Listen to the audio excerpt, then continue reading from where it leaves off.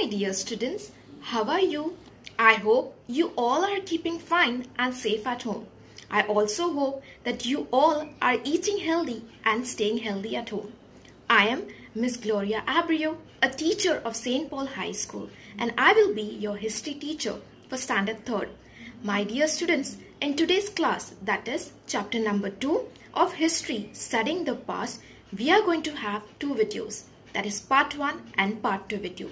Once you finish the part 1 video, you need to follow the link to the part 2 video. Let us proceed, students, to study the part 1 video.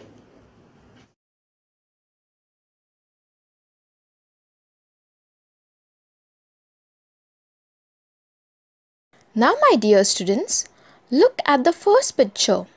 What can you see in the picture? You can see a student is doing something or a child is doing something. That is, the child is studying. Now students, look at the second picture.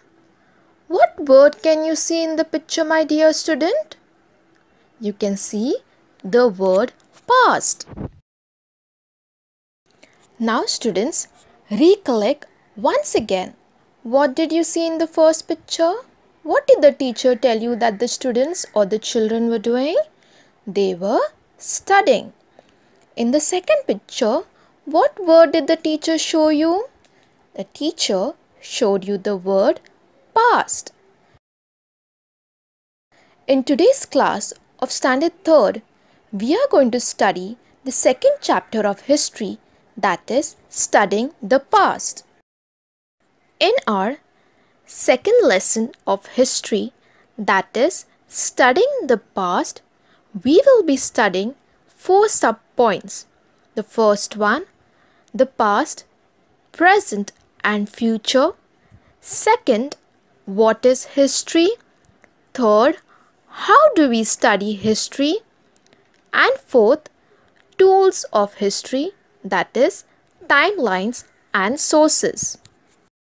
In our part 1 video, we will be learning the first 2 sub-points, that is past, present and future. Second, what is history? My dear students, before we begin, let us see why is it so important for us to study the past. We have to study because it helps us to know how we evolved. It also helps us to know the changes that were brought in our body, what inventions were done in the past, how the early humans were then and how we humans are now, how the life of living has changed from the early humans to now.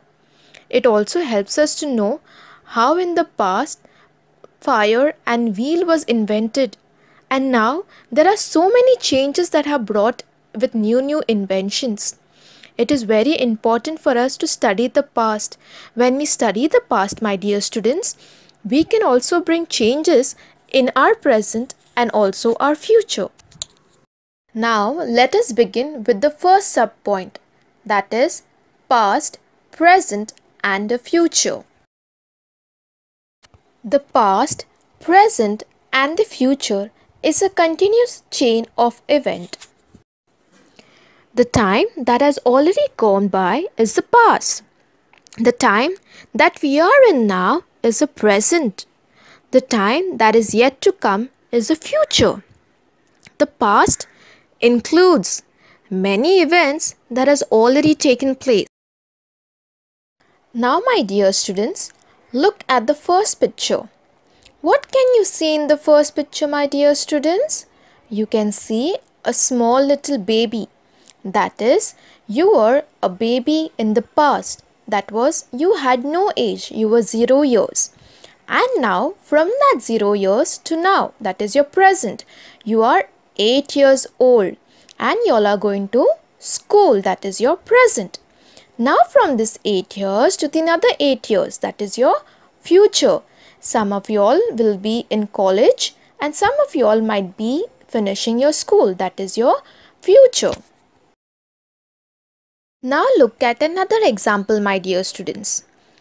In the past, that was you were in 2nd standard. That was your past. Now in the present, you'll have jumped to third standard, that is your present. In the future, that is next year, you all will be in fourth standard, that is your future, my dear students. Now, my dear students, let us see which are the words that indicate the past, present and the future. The words like some time ago, yesterday and last year are the terms that indicate the past. The words like now, today, this year are the terms that indicate the present. The words after some time, tomorrow, next year are the words that indicate the future. Our second subpoint is what is history? Now, my dear students, you may be wondering, what is history? Events that tells us about the past. Events means something that has happened and you cannot forget about it. History is like a science that tells us about the past events. Events means, like in our life, there are many important moments. We keep them as a memory, precious. So every day, what we do is counted as an event. For example, like yesterday, you did something that you will remember it always. That is also an event.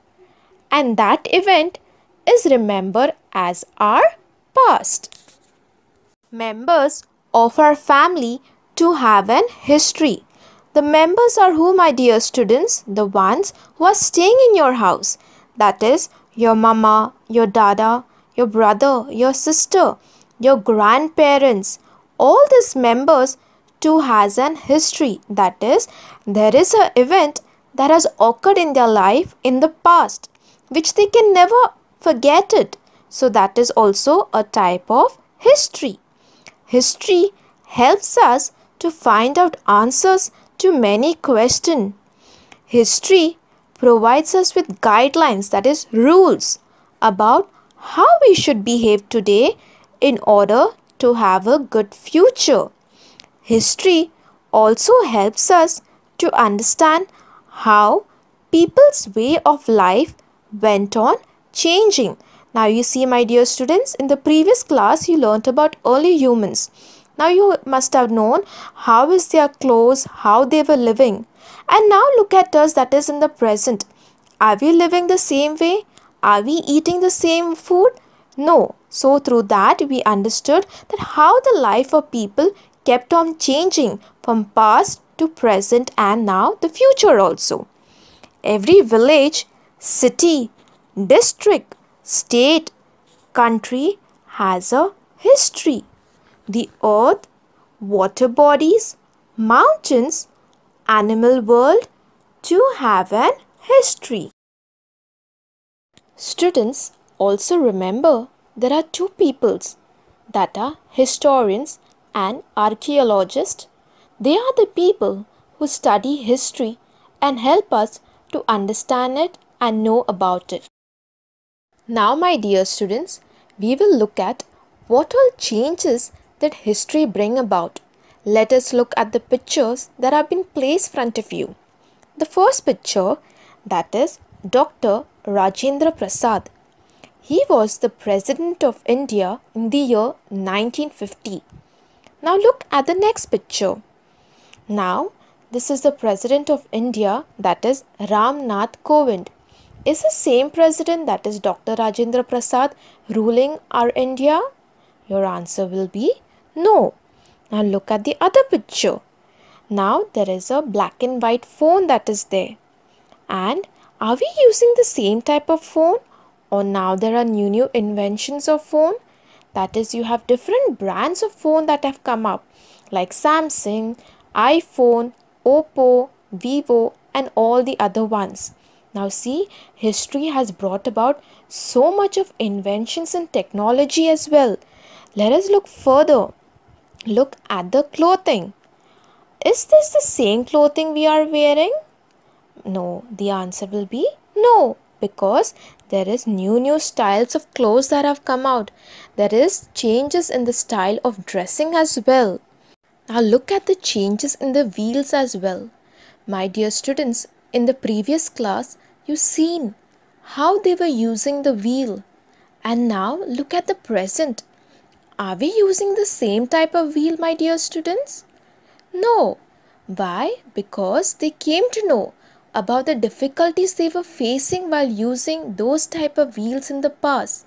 So they brought about changes in the wheel, and now look the different types of wheels that you get for your car, for your bicycle, or for your bike as well. The next picture that you can see, my dear students, that is a group of students or kids are sitting next to a TV, but that is a black and white TV. My dear students, in the past, if anyone even had a TV, that was of black and white. But now look at yourself at the present. Are we using the same black and white TV? Or there is a change, there is a difference in our TV from past and from present that we are in right now.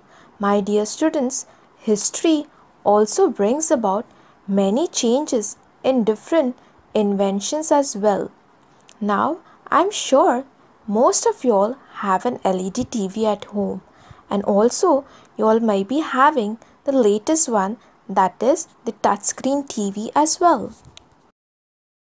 Let us recollect once again, my dear students, what did we learn in today's class of history of lesson number 2, that is studying the past, in our part 1 video as well. We learnt about why do we need to study the past. We learned the first sub-point, that is past, present and future, and the second one, that is what is history. The next two sub-point, that is how do we study history, and tools of history, that is timeline and sources, will be studied in the part 2. This is the end of the part 1 video. Kindly follow the link to the part 2 video. Thank you, dear students.